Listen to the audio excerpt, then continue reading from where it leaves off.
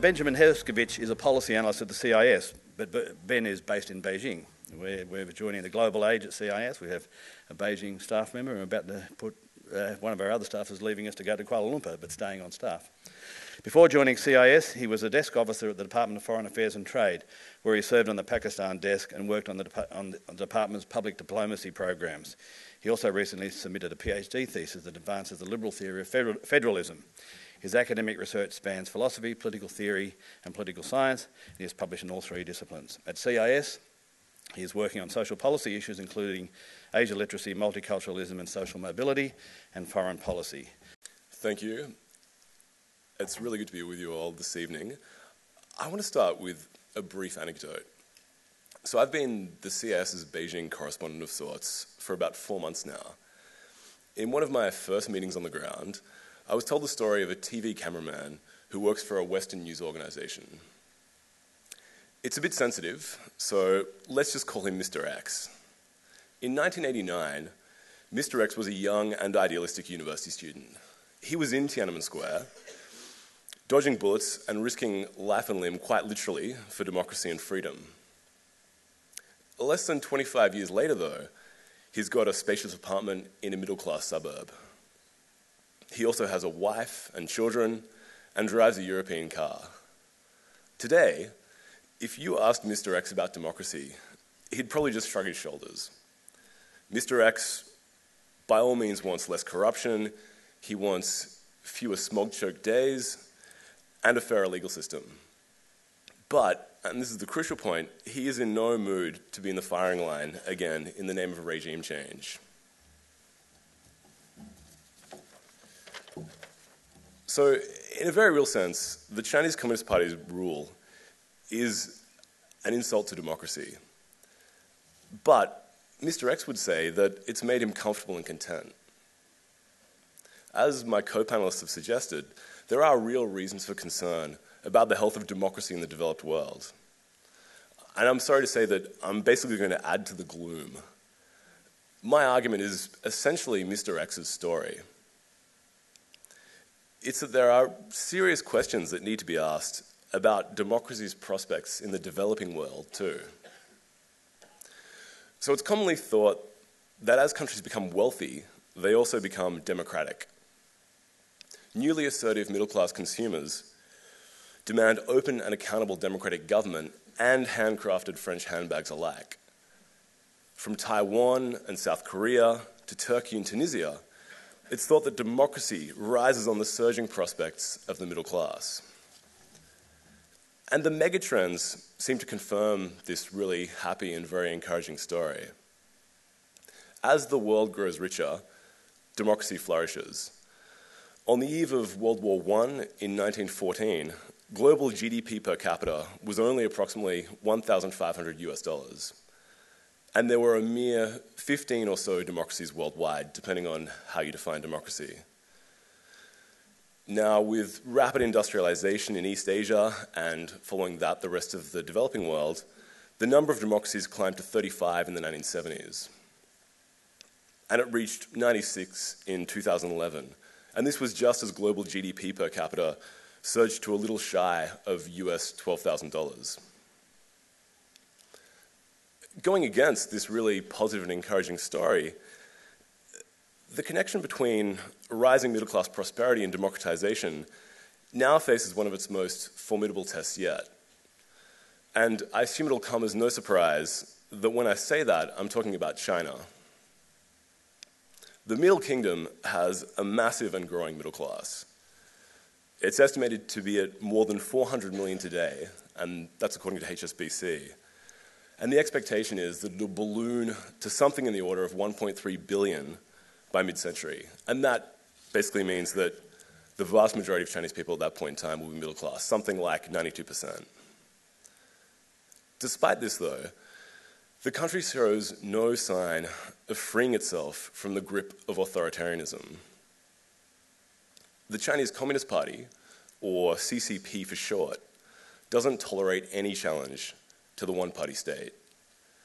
It controls the judiciary, it censors the internet, and it keeps more than 1,400 political activists behind bars. There are a lot of other points that can be made about that, but that's just a flavor of the extent of the authoritarianism in China. This peculiar combination of material abundance and authoritarianism is a serious challenge to the connection between the middle class and democracy. And it probably leaves us asking whether the worldwide wave of democratization will finally crash on the Great Wall of China. Many of us probably find it quite comforting to think that the Chinese political system will eventually be forced to democratize or die. And conveniently enough, we're in really good company if we hold that view. Min-Shin Pei, a world-renowned China scholar, maintains that China's current system is simply morally and intellectually bankrupt. He forcefully argues that it offers no future for the Chinese people. And this is essentially the consensus view. According to most experts, it's not just authoritarian China's economic, social, environmental, and political problems that'll make democratic reforms essential. Although, as we can discuss later, these problems are both serious and numerous. Crucially, the widely held view is that a self-assured Chinese middle class will demand more political freedom from government. It's really easy for middle-class liberals in developed democracies to assume that their peers in the developing world want the same political rights and freedoms that they cherish. And that's probably the position of many of us. There is one really serious problem with this natural inclination, though. It's that, at best, interest in political freedom is lukewarm among China's middle class.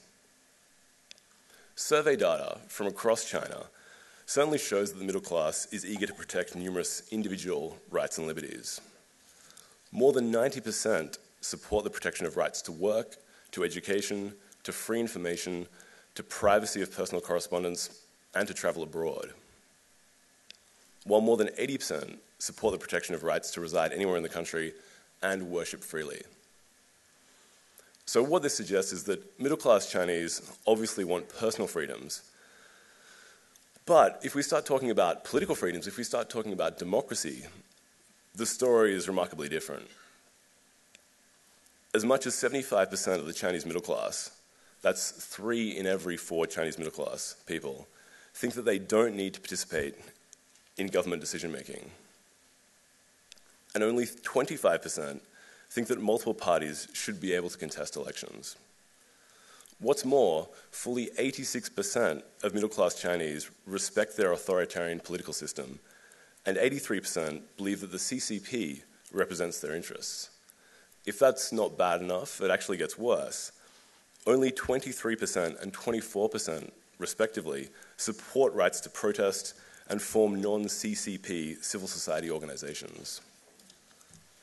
I could go on with more numbers that highlight the lack of interest in political freedom, but the point is clear enough, I think. With one-party rule firmly entrenched in China, the country certainly suffers from a massive and severe democratic deficit. But it ultimately seems that the middle class just doesn't care. The question of why middle-class Chinese have such an easygoing attitude towards authoritarianism is both really interesting and really quite important. And we can get into that in the Q&A time. Right now, though, the important point is that we need to start asking the question of what will become of democratization in China and the connection between the middle class and democracy. You might think that given the really gloomy picture that I've painted for you so far, that we'll end up with some kind of political stasis. There won't be political change because there's no democratic hunger in China. This kind of pessimism will seem, in all likelihood, really plausible. On the one hand, we have the Chinese middle class's democratic indifference. They just don't seem to care that much about it. And then, on the other hand, we have what is an unyielding commitment to perpetuating a monopoly on political power on the part of the CCP. The kind of bleak assessment that says that there will be political stasis, though, ignores the CCP's strong reformist impulses. Beijing, in actual fact, exhibits genuine resolve to respond to middle-class concerns and public discontent more broadly. The CCP has launched initiatives to tackle chronic pollution, and it plans to clamp down on corruption. It wants to overhaul a deeply unpopular regime of forced land seizures. It also wants to mitigate income inequality, and it wants to enact at least slightly more enlightened policies in Western provinces, such as Tibet and Xinjiang. And all the while, it also wants to fuel the continual rise of the middle class by securing ongoing economic expansion. This looks like the start of a really encouraging reform process, but there are some things that we have to acknowledge before we get caught up in the idea that the CCP is a truly enlightened organization which is taking us in the right direction.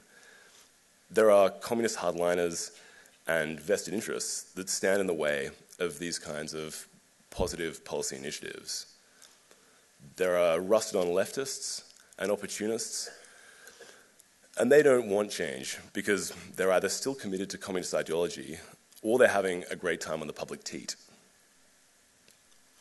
At the same time, Beijing's reformism is probably in part calculated to secure the CCP's political survival. The CCP, for all its failings, is without question savvy enough to know that if it wants to rule in perpetuity, it needs to keep the Chinese people, and the middle class in particular, broadly happy with the shape of government. But whatever the challenges and the motivation, Beijing's reformism also represents a very real, as well as a potentially very successful, attempt to make government more responsive and accountable within the framework of one-party rule. So this brings me to the key point that I want to stress in this presentation. The CCP's ambitious reform agenda points to a great irony in contemporary China. The CCP is able to preempt possible middle-class opposition and thereby stave off its political demise precisely by making China's political system more responsive and accountable. This signals the emergence of what I call a model of quasi-democracy in China. The CCP is anxious to minimize potentially explosive dissatisfaction with government, and as a result, seeks to enact policies broadly in keeping with society's wishes.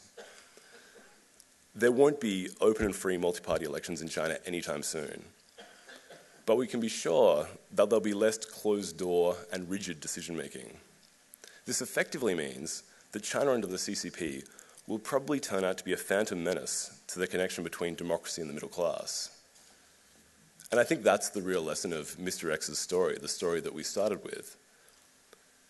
He might not be interested in full-blown liberal democracy anymore, but he wants a measure of democratic accountability in the form of open and fair legal system and more effective public policy. I want to conclude and predict China's future by going back 2 decades. 1992 saw the publication of one of the most influential post-Cold War works of political science, Frank's The End of History and the Last Man. Its core claim was that liberal democracy constitutes the best possible solution to the human problem. I'm strongly of the view that this is still true, but as what I've said suggests, we arguably need to add one important qualification.